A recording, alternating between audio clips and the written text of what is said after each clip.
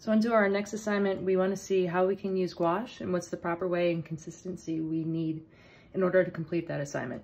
So to give you a quick look, this is where we're going, right? And this is what I'm going to focus on right now. We have our value scale and we're moving from high to low, low to high, and we're doing that in incremental steps. So in incremental steps, what I want you to think about is the equality that exists in each jump. So if we look at this area here, right? This kind of flattens out, right? Here's a perfect example over here. Now, if we look at this, we kind of flattening out, has a similarity in value, kind of a similarity in value, but we're looking for the differences in those values. And the thing I want you to watch out for is jumps. So here we have, we're working on a white and black value scale. We have tints where we're adding white progressively to create a value scale. And we have shade where we're adding black progressively to create a value scale. Now, if we look at this big jump that's happening, right? This jump in value does not equal, right? Let's say another jump in value that's happening on this scale. That's a very quiet, very small jump in value. This is a very big jump in value. Your objective is to get equal jumps in value as you move down the scale. Now, if we have our acrylic gouache,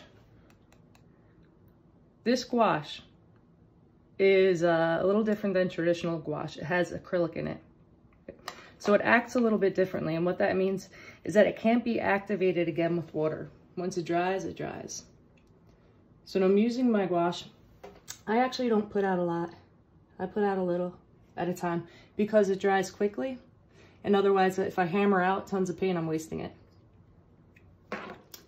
What I have here is a piece of paper towel that I've made damp. So what that does for me is it gives me a little bit of extra time when I'm working with the gouache, in the sense that moisture is being held below the paint. So it's not drying out as quick. Now this isn't soaked, right? If it's soaked, it's gonna make my paint like water.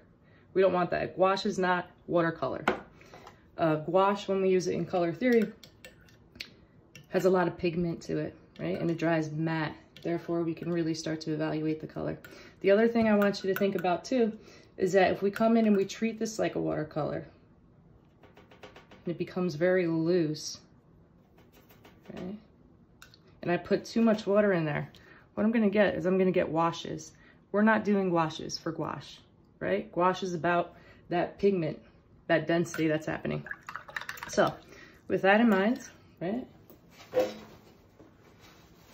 I'm gonna start to mix. Now when you mix your paint, right? Come into your paint at the side. You don't wanna get in there like this, right? Starts coming into paint at the side, right? We're gonna get some of that paint on that brush, right? Now, black is an incredibly strong color, right? If I have black and I add white to it, it's gonna turn darker and darker very quickly. So I wanna just use a little bit of black, right? Now, if we're getting a gray, I would start with white first. If you're working in a lighter value, a higher value, and work your way towards the gray, as opposed to putting down a lot of black and trying to add tons of white into it to compensate. Now, if you watch me when I'm mixing my paint, I'm going back and forth. What I'm not doing is scrub, right? That is gonna kill my brush, and it's gonna be inefficient when I mix my paint, and it's also gonna load up a hell of a lot of paint in that brush, which is a waste when it comes down to it. So I'm going back and forth. I'm very cautious when I come in at the edge of my color because I'm only working with white and black.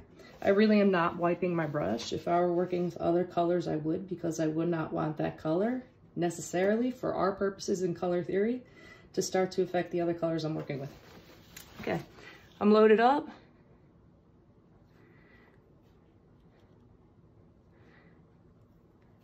Now you're gonna see that as you work this, you're gonna get some streaks. And you have a very small kind of timeline in which to kind of work that out. So I go back and forth very delicately. Now that has a density to it, right? So what happens if we hammer out way too much paint, right? Too thin, a wash. Now let's see what happens when we hammer out way too much. This is not mixed, right? If I come in here, I get streaks. That's not our goal here, right? Our goal is even flat color for the value scale. Keep that in mind. This is something I see students do a lot. So we really do want to work back and forth, back and forth. I'm touching the paint lightly. Because of that, it's not getting loaded into my brush, right? It's almost sitting on the surface of the brush, and as opposed to just clumping in there. So as it gets thicker and thicker, right? We're going to start to get ridges in that paint, right? So you will have to start to pull it out. The other thing I want you to be cautious about too is that if we have this, right, the assumption is that that was enough paint, but in reality, it's actually still has a little bit of a translucence to it. So I want you to go in and experiment with the gouache. What happens as you add more water? What happens as you aren't adding more water, right? What does it feel like when it works like a wash, which is not what we're looking for, right? What does it feel like when it becomes too clumpy? What does it feel like when we layer? When we layer, it's gonna crack. With this specific paint, if we get too much layers on there, the actual paint will start to crack. So keep that in mind. The other thing too, what happens when it gets tacky and we get back on top of that? Right? What happens when we get that paint and our brush is not mixed properly? All things to consider. So you're gonna do this, you're gonna practice. You're gonna practice with different values of gray, right? Now there's something going on here for me right now, is that I have gray loaded up in this brush already, right? So if I'm going for a lighter value, I could come in and start to look at my white, and as opposed to going in, dunking my brush and cleaning it, I can use what exists on my brush to my benefit. What I need to do is to make sure that I'm mixed all the way through.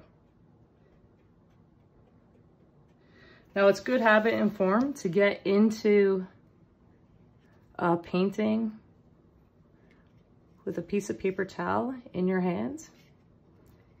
Because if you found that you nailed your value, right? And I no longer need all this. I got to go darker. I no longer want all that paint on there. I come in here and I dunk this as is, right? I'm going to be jamming that brush on the bottom of that glass, and I'm going to be killing my brush. The other thing too is I'm putting a hell of a lot of pigment into the water. Because of that, I keep two water sources, right? Before I go in there and wash, right? I just squeeze some of that paint out. You'll be surprised, stuff comes out, right? You get some in there. Makes it easier to wash the brush, right? Less chance that I'm gonna pollute my other colors by having colors in there. You can see there's still paint in there. This is very important when you start to work with color beyond white and black. Okay. Then I just go with another. You can see there's still pigment in that brush. Keep that in mind, for sure. And when I wipe my brush, I have less moisture on it, which means that it's not going to water down my paint as quickly. So that's something to consider as well. You always want to make sure that you're changing your water, keep it fresh. Everything that's in there, if it's in your brush, it's in there, it comes back, it's going to mix into your color, it's going to give you dirty color. As you continue to work your way, and you feel how the gouache responds, and you feel where it is becoming very opaque, right? And that it's a smooth consistency, that is not tracking, right? That you've mixed it properly, that it isn't acting as a transparency wash. That's not what we're going for, right? We want that opaqueness in the medium. Then you can come in and start to say, okay, how am I going to get these rectangles? Now these are 1 inch by 2 inch rectangles as we go all the way down. Now I have students do this different ways. They come in and they start painting. You kind of like get a sense for what the size of the 1 inch by 2 inch is, right? And they start working their different values right here. And then they come in, right, and work another value here, there. So that when they come back, they can turn around and actually cut the 1 inch by 2 inch out of this Bristol. Or conversely, what you can do is take a strip, cut all your pieces, your verticals, and then paint each one from there. That's for you to problem solve. See which one works better for you. Once you have your chips, I'm gonna cut them up and start to line them and see where the jumps in values are happening and working for us, or where they become too drastic, too subtle, if the paint quality and the paint handling is on point, or if it needs to be improved. And then we'll start to put the scale together. After you complete this scale, right? This is where our home is. This is where we're beginning. We're dealing with white and black. After you complete your white to black scale, right? Then you go on to creating your tint. Tint terminology is hue plus white. We're going to continue to work our scale. Then we go on to our shade. Shade terminology, black plus yellow. Now, if you choose this is a very light color, higher value color, that yellow, right? As opposed to choosing a lower color value. So think about it. If you take this purple, the lower color value, right? And you start adding black into it, it's going to turn really dark very quickly, right? Which will give you a more subtle increments in your value scale, right? If you take a value that has a color that has a high value, right, it's going to turn darker at a little slower pace. So something to consider when you choose your hue for tint and when you choose your hue for shade. These are 9 steps. This is 1 inch by 2 inch rectangles. You are doing them on rectangles because that gives us the ability to move these in and out and play with them in the sense of, does this work? Does it not work? Right? Does it need a little more black? Is the paint quality not great? The handling? Is the craftsmanship off? Right? Is the rectangle not working for us? All these things to consider. Now when we meet next, I don't want you to glue this down just yet, right? We're collecting and making our chips and we're evaluating those scale jumps. From there, when we find our solution, we'll start to lay out the piece.